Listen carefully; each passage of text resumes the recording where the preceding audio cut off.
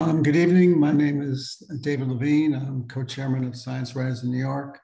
Behind the cameras is the other co-chairman of SWINY, Joe Bonner. And my guest tonight is Lloyd, who actually you were a past board member of SWINY. And Robin is a journalist. According to your bio, you go back to the Galileo mission to Jupiter. You're a contributing editor to Scientific American, where you were news editor from 2009 to 2015. You're also a member of the National Association of Science Writers. And you have a weekly newsletter or semi-weekly newsletter, twice a month newsletter called Smart, Useful Science Stuff About COVID-19.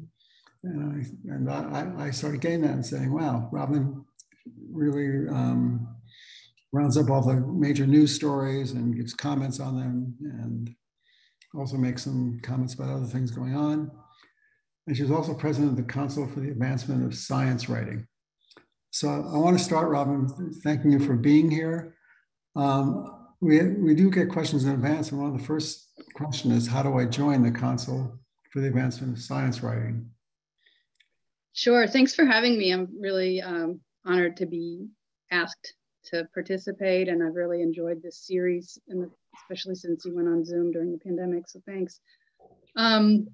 Yeah, the Council for the Advancement of Science Writing is actually a council. It's not a membership organization, and our mission is to improve the quality and quantity of science news that reaches the public, very simply. So we have about 16 board members and a small endowment that we use to basically support trainings for science writers, support and organize our, an annual conference, the Science Writers Conference, that probably a lot of science writers know about, is often referred to as the NASW conference, which it was until 15 or so years ago. It was pretty much their conference, but we merged a conference that we held every year with their conference, and now it's the Science Writers Conference. So we put a lot of energy into that which we hold every October somewhere in the country, moves around.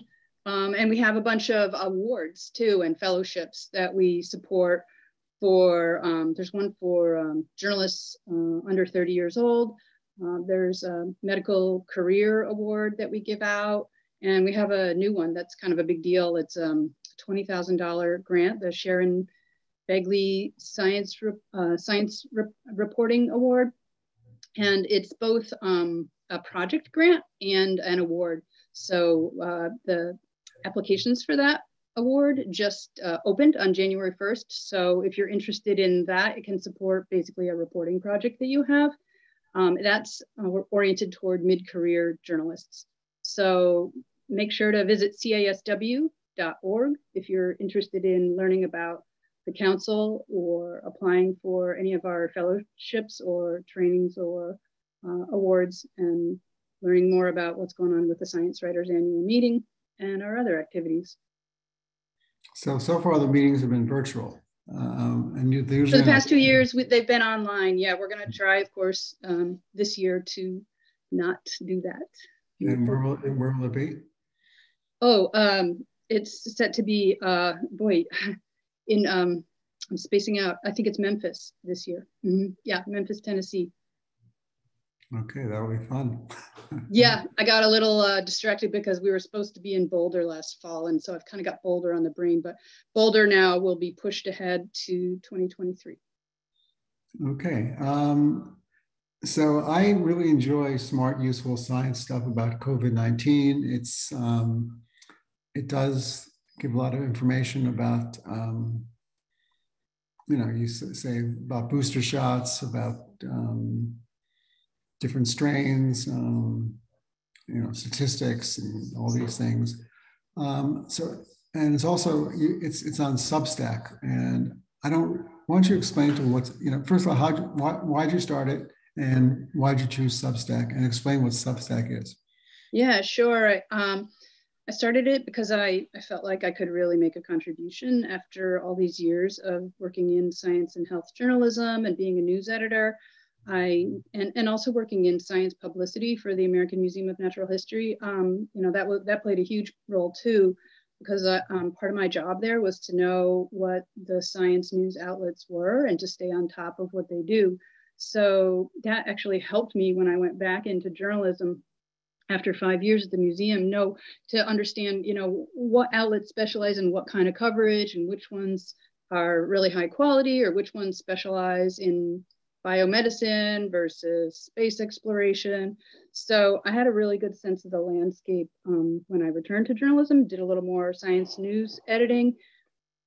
And, but the real impetus was not simply that I could make a contribution. It was that I think a lot of us, it makes me a little emotional to think about it. A lot of us realized that our families were struggling, with understanding what was going on and how to behave and how to stay safe and what the threats were, what the risks were, and what information to rely on and what information to, set aside and be skeptical of. And so I felt like basically I wanted to start this newsletter to help my extended family and friends and also my colleagues, some of my closest colleagues. And I felt like there was, as we all know, there was, especially in the first year in 2020, there was, just a blizzard of information.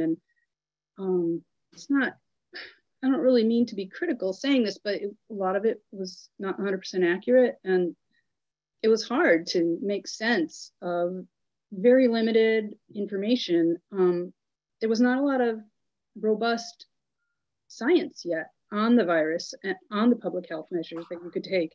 So I felt like a service that I could provide to people I was close to was to round up what I thought was the best and most useful information on how to stay safe and what we knew about the virus. And also a lot of the people like in my kind of closer circles, we all we have an appreciation or a fondness for science and for evidence-based information. And so I was very much writing to that audience that said, look, I want to know what the good science is on this. I'm not interested in a lot of politics or policy arguments.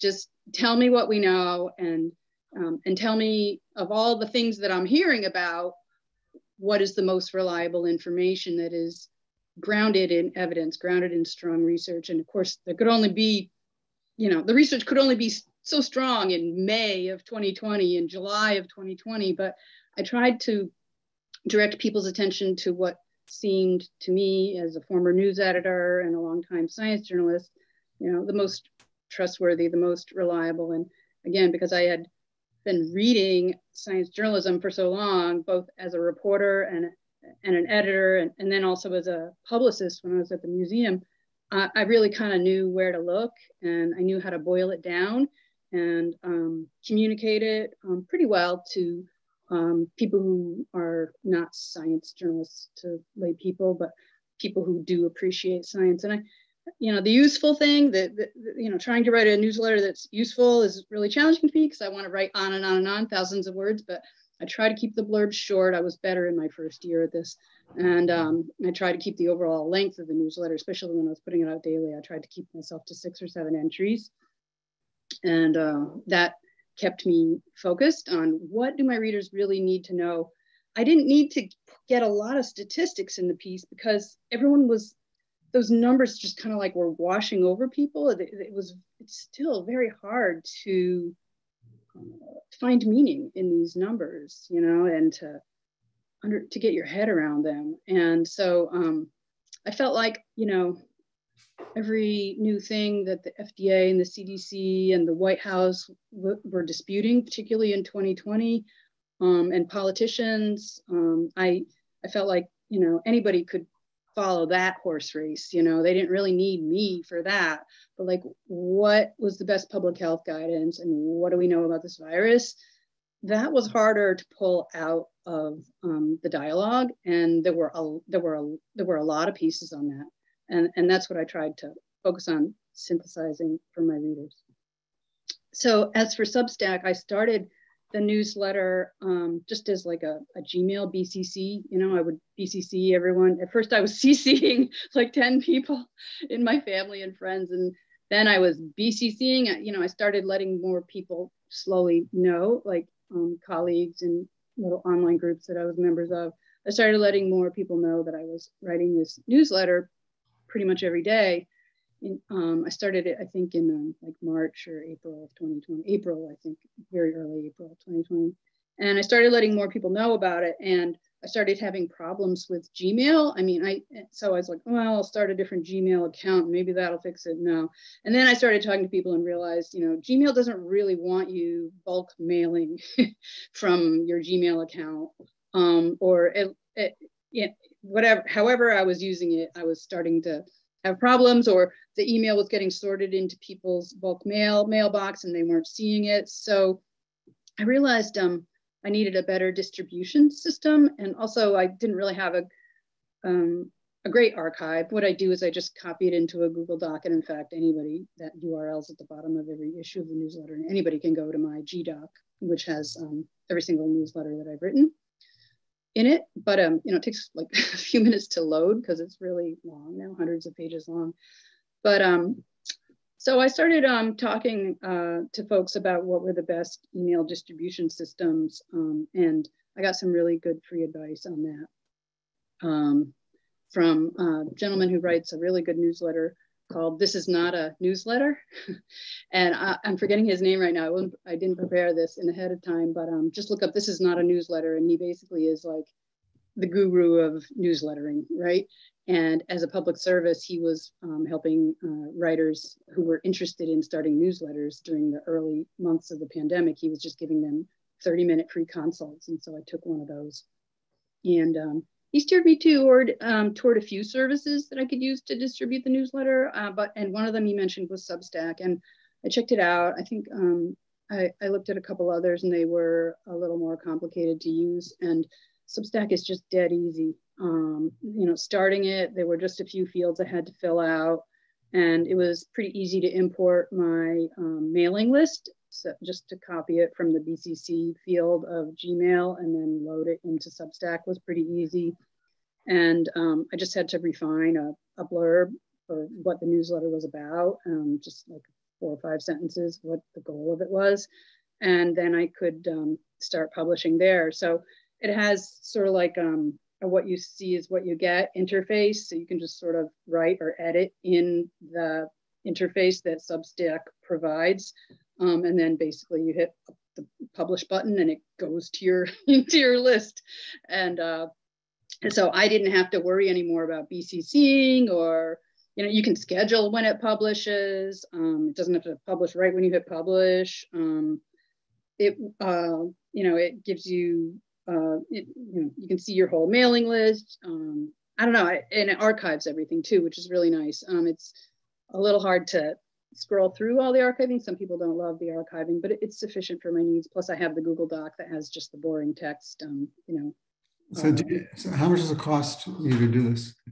It's actually, the platform's free. Now, I am probably not Substack's favorite user, because what they really want is for you to charge for the newsletter. And then I think, I forget, I don't know if they skim off the top or something. That's their business model, is people is trying to get people to charge for their newsletters. But I just haven't felt comfortable charging for it. I did accept donations on Patreon for it for a while. And especially in 2020, I was working really hard on it and really steadily. It's pretty much everything, all I was doing work-wise for a few months. But eventually, pretty much, I don't know, the last several months, I've not been including the solicitation for donations, voluntary donations at the bottom of the newsletter when I put it out anymore. You know, I'm not like refusing any donations right now, but I'm no longer soliciting them. I was never in this to make money. So I was always a sort of a public service, something I'm very fortunate that I can afford to do. So I didn't want to make raising money the point of it. I mean, it's the only pandemic, you know, that I don't know. it's a big deal, and I felt like I had to step up, and this is what I wanted to do. Well, if it's any consolation, we don't charge for this, and we don't make any money. Yeah, no, I noticed that. I kept saying to people, "Hey, it's free." Great. So someone said Dan Roshinsky is the. Oh yeah, Dan Oshinsky, that's the guy. Yeah, wonderful guy. That's in the chat. And someone said, this is from Rosalind Reed. We both know, Sameka, if you're asking about CSW, we don't offer internships or paid training. You might check out the internship fair organized by NASW in connection with the American Association of Advancement of Science annual meeting. It works with Robin. She works with Robin at CSW. And the AAAS meeting is in February. Right, it's virtual. Yep. Which is virtual, yeah. And I've actually I've done some mentoring of people there. Oh, nice. So it's been good. So what are the typical stories that you enjoy? What do you enjoy writing about in your newsletter? Oh, wow. Well, I have a bunch of headings that have sort of become the primary headings that I use to group information. So, initially it was a little more science focused, just on, what is this virus? What kind of a virus is it? How does it spread? But eventually I started including a lot of news you can use. So public health information. So, there were informational pieces like, Tara Parker Pope writes at the New York Times that really, would really lay out like, here are the best masks to use and here's why they're good. Or, Stat would have updates. They still have great updates on what's going on with the development of tests, what's going on with the development of drugs, what's going on with the development of vaccines. Of course, they were really great on following progress toward the COVID vaccines and what we're learning about boosters. Sharon Begley was on staff there before she died and was doing some coverage of COVID, and Helen Branswell is there. These are people who've won the Council for Advancement of Science Writing Victor Cohen Award for medical writing. So they have some great reporters there on the virus, but on the pandemic. I basically have a bunch of outlets that I really like to look at, and I was more systematic when I was, the first year and a half that I was doing the newsletter. But I would say in the last 6 months, I've more used the newsletter to round up the things that have jumped out at me. I don't usually do like really policy or politically centered stories because you can get that somewhere else and it just makes people anxious. It's not really that useful for the people that I'm aiming this newsletter at. So I'm trying to just give, there's a little bit of myth busting I do in it, but mostly I'm not writing a newsletter that debunks the latest, misinformation about the virus. Mostly it's about, I found a few things like, does the vaccine, cause fertility issues? No. Is the risk of getting vaccinated higher than the risk of COVID? No, there's a few myth busting pieces and explanatory pieces, but mostly I try to help people make their own decisions. I like service pieces that tell people like, well, here are the risks of traveling by airplane, and here's what we know about staying in hotels. Here's what we know about eating in restaurants. Here's, very pragmatic pieces that are very accessible also. I'm always looking for good graphic pieces that use visual storytelling, not just videos, because videos, sometimes you have to sit still for 2 or 3 minutes and really listen, or longer to get the message. I mean, sometimes those are good if they're short enough, but I'm also looking for just, stories that are told graphically or with graphics. Of course, the New York Times does these amazing interactive graphic pieces, but Stat has done some nice graphic pieces. A lot of outlets, Science and Nature do really good graphics. Scientific American had really a state-of-the-art issue about the virus that came out in like the fall, I think, or summer of 2020. that like I still consult to try to remember the science details of the virus. So, you know, I think some of my readers really appreciate the visually told stories, and there's actually kind of a shortage of those. So when I find them and they seem to be really trustworthy, I try to make sure they're in there, because not everyone wants to sit and read a long story, you know, about scientific research, or about, they don't want to read a long narrative piece. And that's really one of my concerns about the coverage that I have been rounding up and reading and consuming for the past 22 months, is that a lot of it is, you know, the bulk of it is narrative. And, you know, there's just not a lot of stuff that's boiled down to news you can use and to really answer people's questions about ventilation, about masks, about vaccines, about testing. Testing's the big one right now. How do readers interact with you? A lot of them don't interact with me that much. They can comment, but I don't really get a lot of comments. They can't email me. So sometimes I get emails. I have a few like really dedicated readers who say, hey, take a look at this, or here's something you should know about. They might message me on Twitter, or they email me. But mostly I'm kind of publishing into the void, I have to admit. For those listening, please put your questions in the Q&A box, not the chat box, because I'm reading from the Q&A box. The chat box is just in case we have technical difficulties for Robin and Joe and myself to communicate. So I have a question. This is from someone I believe in Australia. Hello, and moving forward, when you have face-to-face conferences, can you also have the conferences online for international science journalists? I think yeah. You're talking about the Science Writers Conference that we do every year with yes. that CASW and NASW put on? Yeah, they are, lately we've been, they've been hybrid. Oh, no, I'm sorry. The past 2 years, they've been virtual only. I think going forward, there is discussion of having both virtual and in-person components. They may or may not be simultaneous, but we see the value of virtual meetings for sure. We also really miss the value of in-person meetings. So, you know, and the truth is that putting on a hybrid meeting is, well, look, putting on a virtual meeting is really a lot of work, especially when you've been planning for an in-person meeting. And putting on, you know, a hybrid meeting is something we haven't done a lot of either. So it's more work.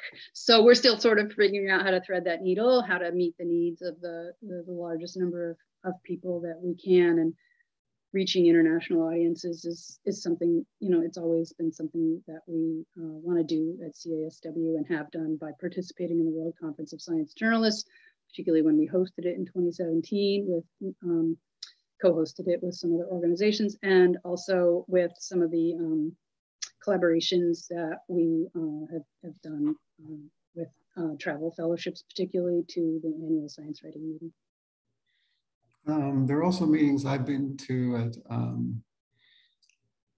well, I've been to World Congress of Science Journalists, but I've been to the Lindau Nobel Laureates Week several times, and I've also been to the Heidelberg Laureates Forum, and there's the, there's another, you know, journalist organization that has conferences in Europe, and European Conference of Science Journalists. So there are opportunities to go to these, and there are also opportunities to, and I imagine they're online as well. Someone said, are you on LinkedIn? As I can't find you to connect. Oh, me? Yeah, absolutely. Let me see if I can call it up real quick. Okay. I think it's, here I am. It's Robin-Lloyd. Anyway, I'll put it in the chat. All right. I mean the Q&A, excuse me. You can put it in the chat. If you want. Yeah, well, I suppose I could. Right. Let's see. Okay.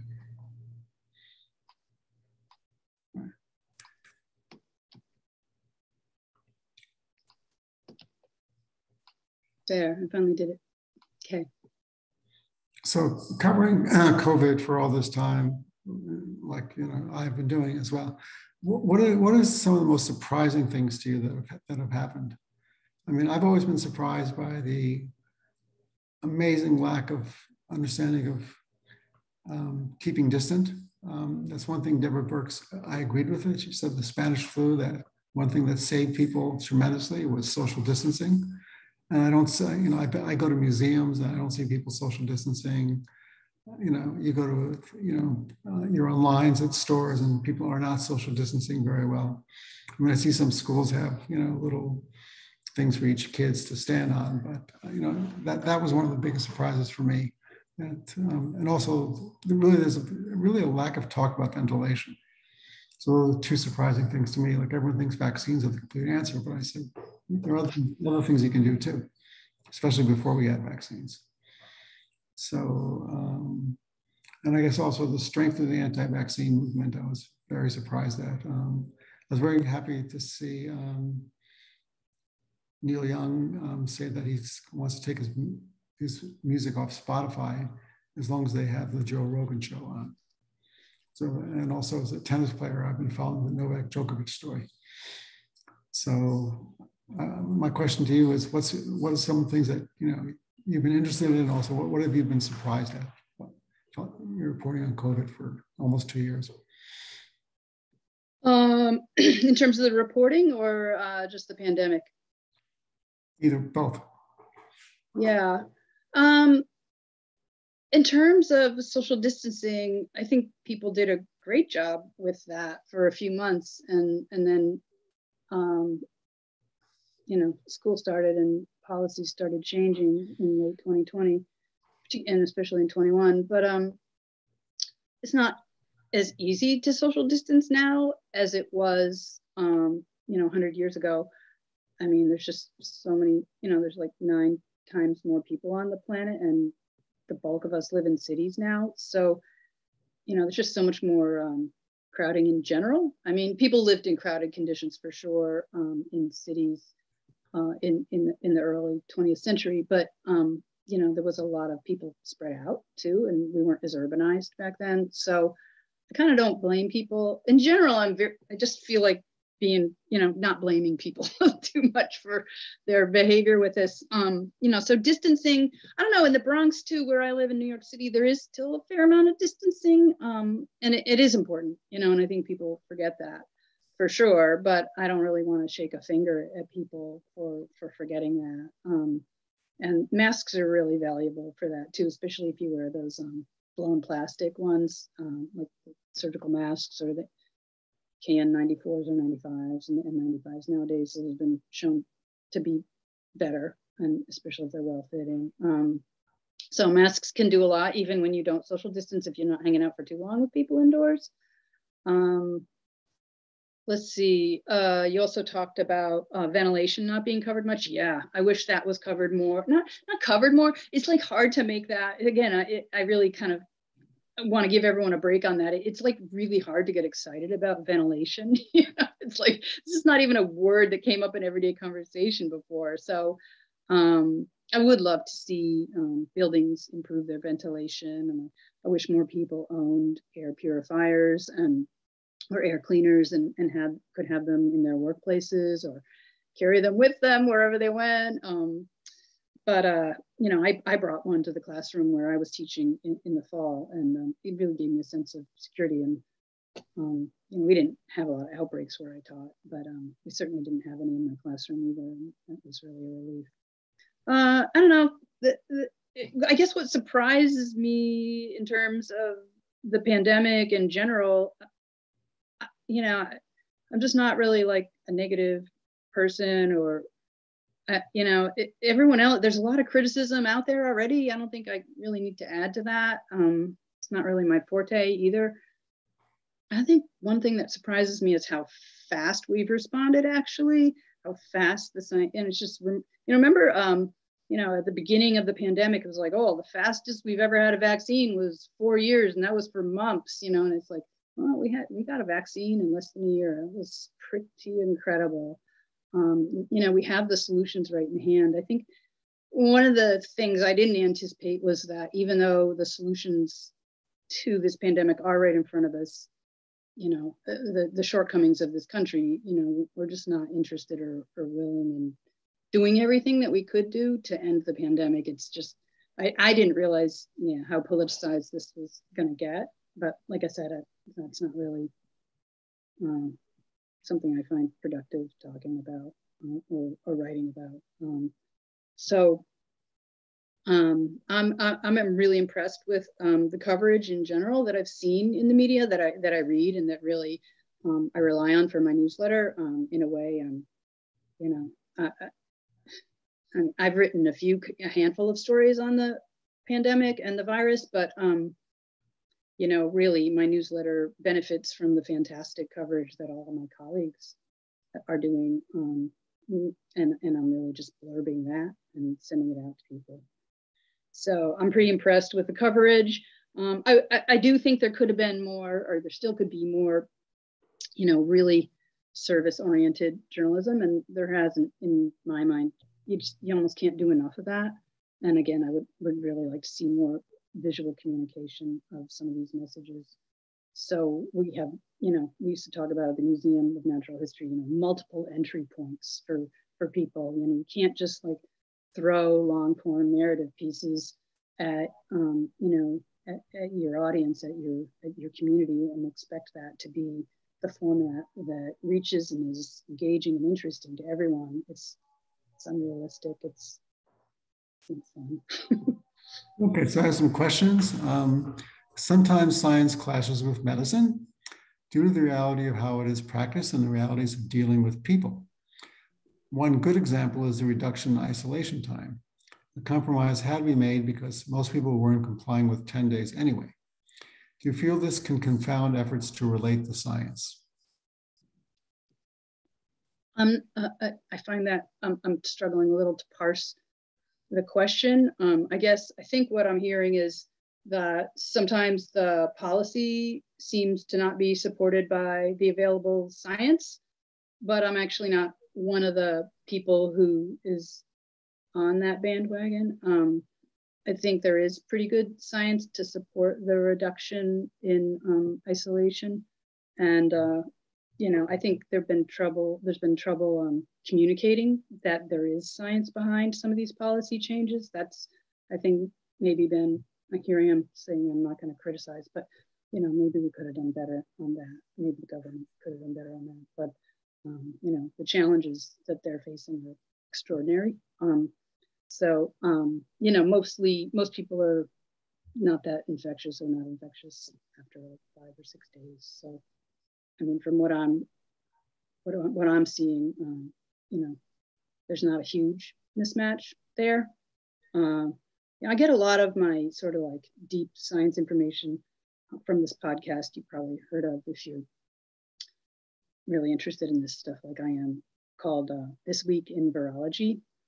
And they just go through papers and papers and papers and go through, you know, highlight findings that they think are really important and really kind of poke holes in some of the widely accepted interpretations or communications of the latest science. And it's been very helpful to me listening to that podcast.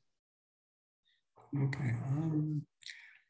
Have you given any thought to how you will decide when, if ever, you should cease publishing your newsletter because the pandemic is no longer serious? Yeah, I think about it a lot. You know, I almost dropped it in the fall, partly because I was teaching and I didn't have a lot of time to put it out. In fact, I went an entire month, the month of October, without putting it out an issue, and I was not happy about that. But there was just no way. I had other editing going on for Scientific American, and the teaching, it was hard. But eventually in November, I was like, I found a window, and I put one out when Omicron started being in the news, and I realized that I could really help my readers by giving them quick information about what we knew initially about that variant of concern. That ended up being a big deal, big problem, big surge in cases, of course, and rise in hospitalizations and deaths nationwide. So that got me back on board and realizing that there was a need. So as long as there's a need for it, I think I'm going to be pretty motivated to continue to do the newsletter. How do I determine when there's no longer a need? I guess the closer we get to normal, which we probably won't, I don't know if we're ever going to get entirely back to it, but, the more things open and once, we reach something like, the virus is endemic and, get more and more of the nation vaccinated and the vaccines seem to be protecting people, maybe there won't be a need anymore. But I just keep hearing questions. I keep seeing people who are anxious, angry, uncertain, confused. And as long as people in my inner circle feel that way, I'm going to be pretty motivated to keep putting out issues of the newsletter. And I keep seeing wonderful coverage and really important findings coming out. And it's hard for me to resist sharing that information. So someone says, what are your favorite publications for COVID science information? And who do you trust for accurate information? All right, I prepared for this. I'm gonna just put it in the Q&A. Oh, there's no, let's see, how do I do it? Put in the chat. Okay, I'll put it in the chat because everyone. Okay, this is like a really long list, but now I'll explain it a little bit. But like I said, This Week in Virology has been really important for me because they're scientists talking to one another, and I do not understand everything they say, not by a long shot, but by letting it wash over me and reading and studying a little bit now and then, I can almost understand, half of what they talk about. And honestly, I don't sleep really well, so I use I use podcasts to fall asleep, so I don't always get through all of them. But the ones that are really helpful that I really recommend and that are a little more accessible are every Friday they put out an episode in which the primary host of the show, Vincent Racaniello, interviews Dr. Daniel Griffin, who works in the New York area at a bunch of hospitals, taking care of COVID patients. And he's up on the literature, the research too. Those episodes are great. I also like In the Bubble, Andy Slavitt, former Obama and Biden administration healthcare staffer. And he has a really good podcast where he does really good interviews with experts. He did one with Michael Mina at, formerly of Harvard Public Medical School recently. Michael Mina is a huge advocate for rapid at-home antigen tests, and I recommend that episode. And frankly, I learned about it from my friend Esther Landheis, who's a really good biomedical writer. There are a couple Instagram feeds that are really good. One is called Dear Pandemic, and another one is called Unbiased SciPod.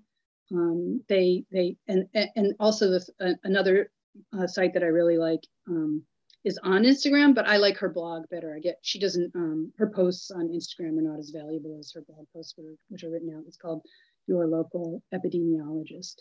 And her website is really accessible. She does a lot of stuff that's oriented toward parents, but also she was like the only person who had made a chart that she updated every month or so for a while on the various vaccines that were available and how, what their efficacy was, and then I forget, what the technology was behind them, for whom they'd been authorized on an emergency basis so far. She was the only place I could find that comparison of Moderna, Pfizer, J&J, et cetera.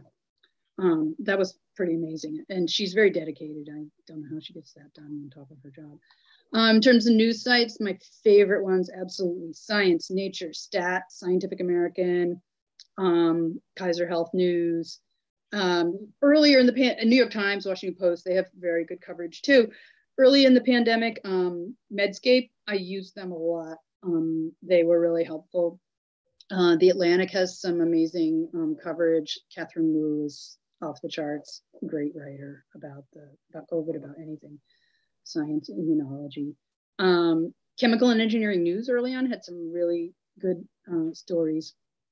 The New Yorker had some amazing long form pieces, but they're episodic. You just are not quite sure when. They're not always. It's not every week that they have a strong piece. Whereas, I have to check Science, Nature, Stat, Scientific American, Washington Post, New York Times, I have to check these every week for sure, if not every day.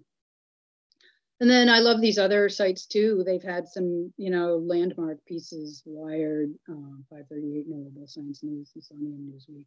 The Counter had really good stuff on the outbreaks in the meat packing, meat processing plants.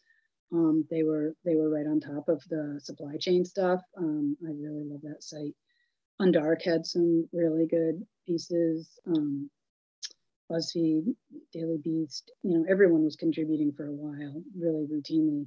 And I get CIDRAP's newsletter. That's the Center for Infectious Disease Research and Policy at the University of Minnesota. I get a bunch of newsletters, but CIDRAP, Osterholm, Dr. Michael Osterholm is the head researcher there, and he's really interesting. He's been a little more conservative and less risk tolerant in sort of his outlook on everything. But I still, I like hearing what he has to say. I interviewed him last summer for a piece I was writing for the New York Times, and everyone was like, yeah, just, we didn't have all the tests back then. So I was like, yeah, just, stay a little far away from each other. You can be outside with people. Maybe if everyone's vaccinated and there are no kids, you could be. And Osterholm was like, I won't be in a crowd outdoors with people without an N95 on. He was like, like hardcore. And, that was last summer. Everyone really wanted to circulate and try to find ways to be safe outside. And maybe we didn't have to wear masks in all these situations. And maybe we could even be inside for a certain amount of time, perhaps, if we were vaccinated and everyone else was. And Osterholm wasn't having it. And I kind of grew fond of him for his strong stances, which are science-based, but there are different interpretations, of course, of what we should be doing. For those who don't want to take millions of notes, you can copy the chat by going to, there's a little button in the chat at the bottom on the left, I think the left side, where there are 3 dots, and it says save chat. So you can save that, it will save on your computer. I finally learned that after a year. So I'm very happy about that. You don't mention TV, because a lot of people watch TV, and some of my guests are on TV, Paul Offit, John Moore, Robert said, they're on TV all the time. And I think, TV segments are very short. I used to put people on TV when I worked at the American Cancer Society, and they're only like 3 minutes, but someone said you can impart a lot of information in a 2-minute segment. And Michael Osterholm was on TV almost every day. Paul Offit said he just sits at his chair all day long, and he's doing TV interviews, radio interviews, New York Times interviews. He's been on our show several times. And so I think, I think some of the TV shows, and also like the Sunday morning shows, Dr. Fauci is on, and things like that. And you're not gonna, and it's a great opportunity to actually, hear them actually answer questions and from the TV. I think some of the news journalists are doing, TV news journalists are doing a pretty good job. Oh, I agree. The first year I was watching, I was watching MSNBC like pretty much from like 6 p.m. to midnight, like almost every night. And, some of those shows were just, that's where I learned who some of the, important epidemiologists and infectious disease experts and doctors were who were on the case of COVID. And those shows were great. And CNN has had really good coverage too, and some of the other networks as well. I just kind of haven't been watching as much recently, but I actually watch a lot of weather forecasts on my local Fox affiliate, and at the lunchtime hour, after the weather forecast, they have 5 points you need to know about the coronavirus. And every time my spouse is like, do you want to watch the 5 points? I'm like, yes, I want to watch the 5 points about coronavirus. And they just boil down what the latest, policy changes or outbreak is, or, treatment news is. And it's amazingly, it's a really good short burst. It's a burst of information. It's listy, which is very accessible. I agree. There's a lot of good stuff out there on TV. You just have to choose, kind of be a savvy consumer, figure out who the good ones are. Yeah, I think Osterholm is very good because he explains things very well. I think Dr. Offit also explains things very well. And he also talks about children. I think children are a very important story. I mean, I have some grandchildren who they're not vaccinated. The oldest one is 4. And last week, some people tested positive in our class, and the whole class, had to go home for a week. And that's tough on the parents, tough on, so, I remember being very naive and telling my daughter, wow, it must be nice to have this great bonding experience with your young children and family. And she said, I would trade places with you in 2 seconds. She said, she said every day, especially in the early days, was like Groundhog Day. She never got a break, and having 2 young children at home must have been, I know it was very, very stressful. And she didn't really relax until she was vaccinated. So that's been tough. She lives in Riverdale. So, I think this summer, last summer, I think with outdoor dining, made people feel better. I remember going to Shakespeare in the Park, and that was the first plays that were done because it was outside. And people were just so happy to be there. One of my friends said they could have just read the phone book, and people were just happy to be at a theater. So let's see. Another question, is it worthwhile to address false, e.g. anti-vax info and reporting, or is it better left alone and ignored? Boy, it's a case-by-case thing. If what we usually say to reporters when we're talking about this issue is, if there's misinformation that's really taken off, that's really spreading wildly, and there really needs to be, a corrective story or many corrective stories, then sure, write it. But we say, make sure the top of the story has a truth sandwich in it. So instead of leading with the myth, you start your story with what is accurate, and then you say other people are mistakenly saying, or are issuing this false information or lying, or however you want to phrase it.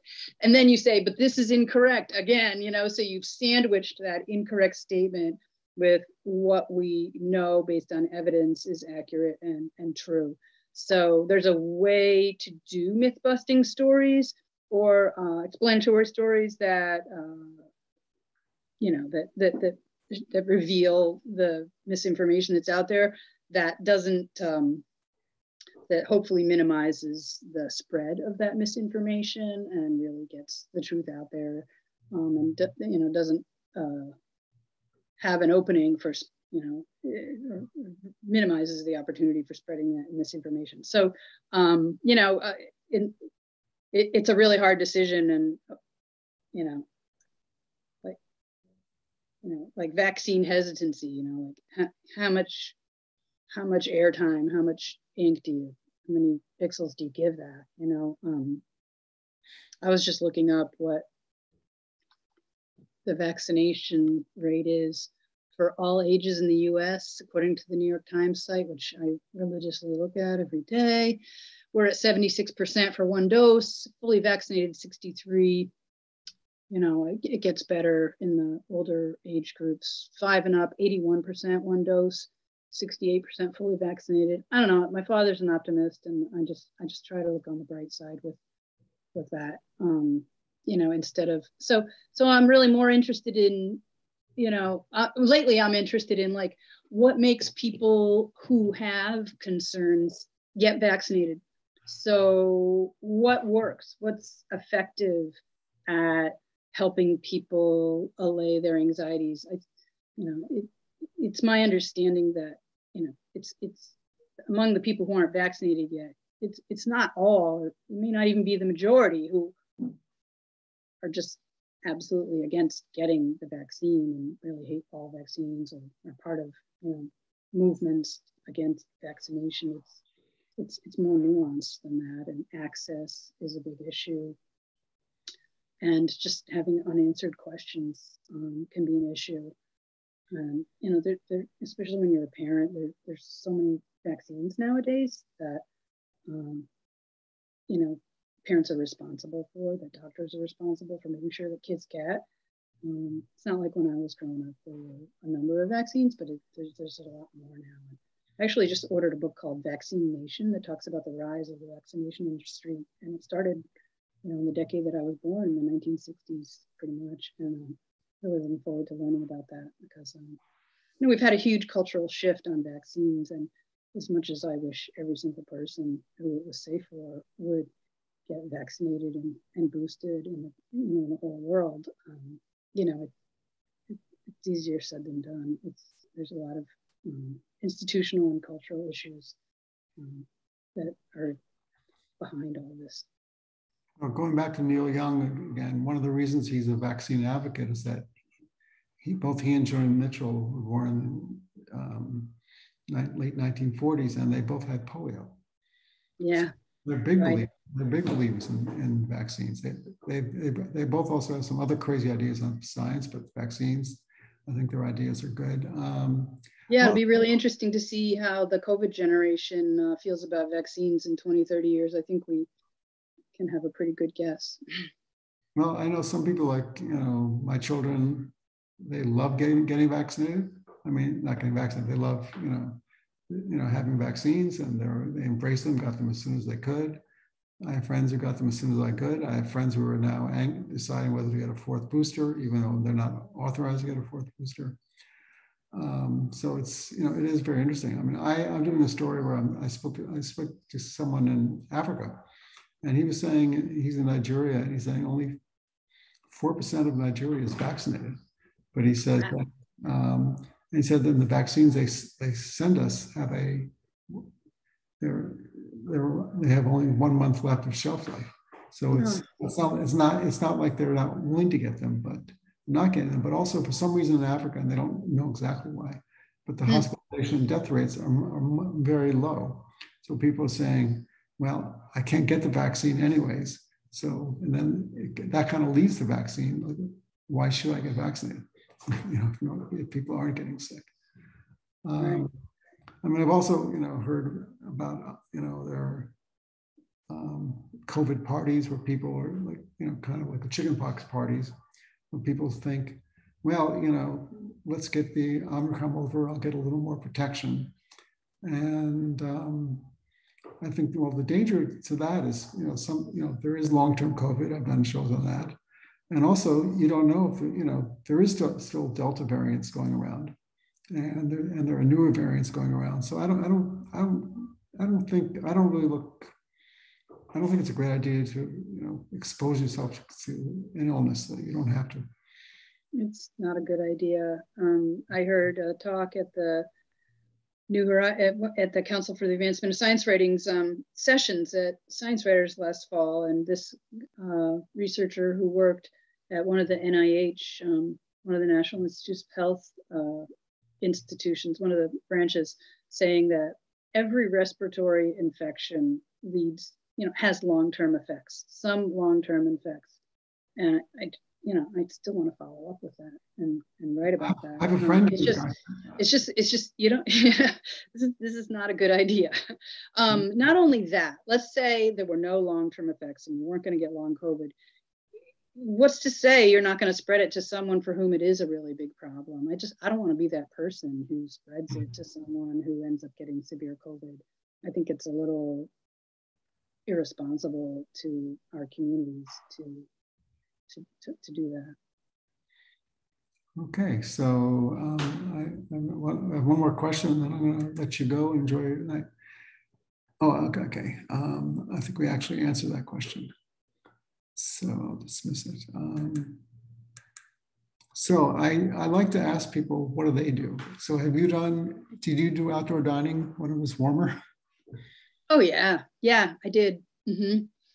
Yeah, and I did a little indoor dining as well in this. I guess I forget exactly when I stopped doing it, sometime last fall.